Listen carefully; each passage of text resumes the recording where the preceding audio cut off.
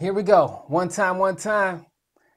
What's going on, y'all? It's Asante here, back again with a hot new episode of a Black History Moment where we celebrate Black excellence from the past, the present day, and what's coming into the future. We acknowledge it, we celebrate it, but most of all, we promote it. That's right, y'all. We promote it. So y'all get ready. Stay tuned in because this episode is a special one, especially if you love delicious, mouth-watering, just gooey, umptious cupcakes. Y'all give it up for the one and only owner of Moja's Cupcakes. Yay!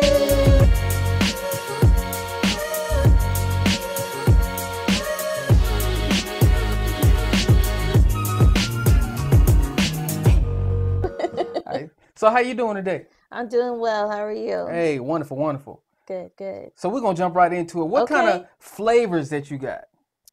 Well, one of the most unique things about Moja Cupcakes is that my flavors actually change every month. Okay. So they change every month, but for April, we're rocking with 4 flavors.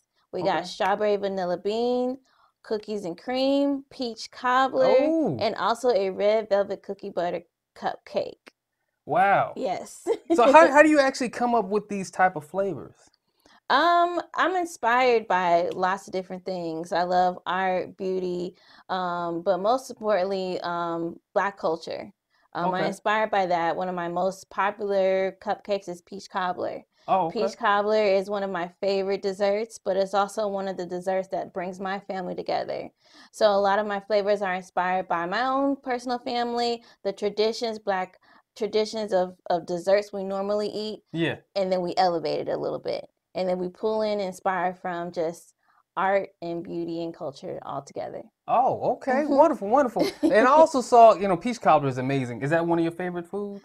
Yeah, yeah. Okay, so it's like a theme where you kind of inspire off of, stuff that you actually like. That I already like, yeah. So like Snickers, that's my favorite candy bar, but I've made a Snickers cupcake before. Oh, okay. Yeah, yeah. Yeah, and also I saw a Cinnamon Toast Crunch one Oh, too. absolutely. I was like, that's what? one of my favorite cereals besides Apple Jacks. Yeah.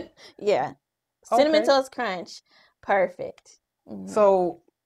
So you have a whole repertoire. Like, do you just go to the store and you're like, I'm thinking about, I might put this, I might add this in here, or do you just whatever is in your cabinet? Well, there's a plan before we go to the store. So actually, coming up with the menu does take effort because I'm pulling from all different things, and then I write down and stick to a structure, and I try to stick to some form of chocolate, some form of vanilla, some form of spice of some sort, like cinnamon, and like a fruit type of cupcake. And then I pull from those 4 main things and then see what I can create out of that.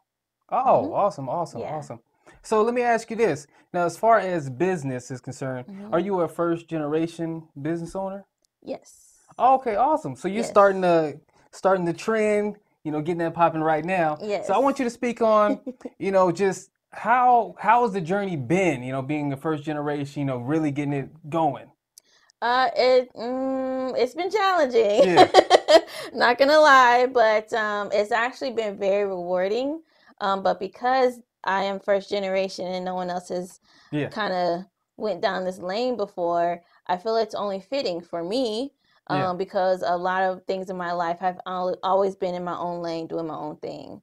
So I'm just moving in God's will, having trust in Him, having faith that my ideas and my creativity can help inspire others. So it's been challenging for sure, but I'm staying faithful that it'll work out. Awesome, awesome. And speaking about inspiring, you actually are an inspiration to me. Oh, really? Yeah. Just watching your channel, how you're growing and everything, and I know you're an inspiration to the young Black community. There's a lot of young Black boys and girls who are going to be looking up to you and saying, wow, I can do this. I can find a passion and I can develop this into a business and really make this happen. Right, So absolutely. I just want you to speak on what does it mean to be an inspiration to the young Black youth? Wow, that's a big question. Ooh, okay. Coming with it. Wow. So let me think. So one of my things I'm an advocate for is to making sure that you find your gift in yourself. God has given every single person a gift, and every single person is good at something. Yeah. Doesn't matter what it is. And that one thing, that something that you are really good at, with less effort, that's your gift. And so what I want to emphasize in the youth and young boys and girls, especially young Black boys and girls, is that everyone has something they can give to the world. Doesn't matter what it is. Say that again. Everyone has something within themselves they can give to the world. Boom. Doesn't matter. You got it. So you just build on that gift and you just move forward. Okay, awesome. So when it comes to support, you have a lot of people that support you? Yes. Okay. Anybody that you want to shout out? My mom. Hey, Mom. Awesome. But I want to shout out all my people who don't live here in Georgia. I have a lot of supporters outside of Georgia. So that was one of the main reasons of getting in the kitchen, to allow me to start shipping. Because I had a lot of people inquiring, how can they get my cupcakes that don't live here? And so that actually was the drive of me figuring out how to get my cupcakes to the people, but that don't live here in Georgia. And it's actually the majority of them live all over the United States. So so that's the main reason why I'm in the kitchen. So we shipping to all 50. Yes. All 50. I got you. Maybe even overseas. Maybe even overseas. Okay, all over the world. Worldwide. Cupcakes all over the world. Hey. Cupcakes all over the world. Hey. No, that's good. Yeah. That's good. It's good. So let me also ask you, do you plan to have like a bakery? Because what's your main goal right now? Like, you want to do a bakery? My main goal right now is Moja Cupcakes will be identified as an online bakery. Okay. Right now, that's what we're moving into. We're moving from hustle mode to business mode, and then we'll move into actual multi-million-dollar mode. Some people want to know about, the hustle. You know what I mean? Yeah. Some of my videos, they weren't all stationary cameras like this. Right, I was over there with a cell phone, like, hey, we got this interview, yada yada yada yada. It's all kind of crazy, and birds flying by, people walking by. So I want you to speak on, the hustle. You know what I mean? So the hustle. So Moja Cupcakes can identify as a hustle. We call it parking lot pimping. And one of the oldest hustles in the world is by selling things out of your trunk. Yeah. That's one of the oldest way of doing things, and it's a very successful way of doing things. But it's a hustle. So it's quick and easy. And by doing that, though, when you're building a business, it's good for the beginning, to getting your name out there, to getting your product out there. And for me, it was by giving it a name. Selling stuff out of your trunk, that's something you see all the time. But giving it a name, giving it identity, calling it parking lot pimping, really gave it life. Yeah. And made it an actual moment to actually just really selling cupcakes out of my car, So that was my hustle moment, and it lasted for a whole summer last year up until leaning towards the holidays. So we're stepping out of the hustle mode and we're moving into business size and getting really deep in the actual business of things and becoming real present online and becoming an online bakery. Yeah, I seen you had a banner and everything, kind of. Oh yeah, just because we sell in a car, we don't have to. Make it look nice. Yeah, professional parking lot pimping. We got a sign. We got a table runner. Yeah. So I'm glad for your growth, and this name Moja, it's a very interesting name. Where does it? How did you form that name? Because it just flows Moja.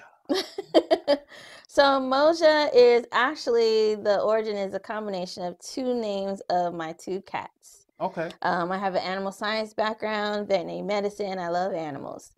So I have two cats. One name is Mo. The other name is Doja Cat, or Doja. Yeah. So Moja, it was born. However, I did look into Moja, and it does mean one in Swahili. Oh, okay. So it is a Swahili word that is one. And so when you think of Moja Cupcakes, it's just one cake or one cupcake. So that's Moja Cupcakes. Now, I know you want to do birthday parties. You're probably going to do everything, right? Are you interested in doing like a big cake as well? Would you do that? Not right now. Cupcakes is your thing, sitting on the cupcakes. I'm not a big cake person, and I think a lot of times businesses get overwhelmed with thinking they can do it all. Yeah. When it's important to kind of perfect that one thing, build that one thing up, be good at that one thing, so you have confidence in yourself and your product versus trying to stretch yourself and others. So I know cakes are not for me. Yeah. No, you have to do what works. Do what makes sense. Cupcakes it is. Yeah. And you sell them, how do they actually look? You just sell straight cupcakes, or you have jars as well? Well, so the way I thought of how can I get my cupcakes to the people is by putting them in a jar. Okay. And a lot of times people call them cake jars. And I call them cupcake jars. They are essentially 2 cupcakes in one, and it's in a layered form. So it's the cupcake reconstructed into a layered format to where you have your cake, your fillings, and your frosting all in one. Awesome. So it's a pretty filling jar, because it's 2 cupcakes in one, but it also allows you to eat a little bit at one time and then put away later and then eat it later. So you can either do the jars or you can do the straight cupcakes as well. Yes. Okay, awesome. And the jar might even look like this, huh? Look at this. Look at that. Yes. See, your hand's prettier than mine. Go ahead. You do it. So Moja Cupcake jars, these how they come. They will come sealed. They're full to the max. Yeah. So this is how they look right here. So this would be like a strawberry. Was it strawberry cheesecake? Yes, strawberries and cream. Okay. And this is the peach cobbler. Okay. So once again, we're going to go through a couple of the flavors here to make sure y'all get these delicious cupcakes. So I know you have a special April menu. So that's what's some flavor? Peach cobbler. So peach cobbler, strawberries and cream, cookies and cream, and then also a red velvet and cookie butter cupcake. All right, y'all. Y'all make sure y'all get these cupcakes. MojaCupcakes.com. Yes. Find her on Instagram. Yes. Moja Cupcakes. MojaCupcakes.com. On Instagram. Facebook, TikTok, Pinterest. Google. Yes. Google her. Yeah. And you can also get, you're selling clothes and items, right? So there's a link in my bio on Instagram. I call it Moja Merch. And it's a platform where you can get things like this. Boom. And get products, shirts, sweatshirts, cups, magnets, bags ink with pans. Moja Cupcakes on it. So support your girl. Boom. Make sure y'all check her out. And I want to thank you for coming out to another episode of A Black History Moment. Thank you for having me. With your host here, Asante. And I want to thank the people for watching another episode of A Black History Moment with Asante. We out. Peace. Black history, black history. Yep. Black history, black history moment with Asante. Black history, black history. Yep. Black history, black history moment with Asante.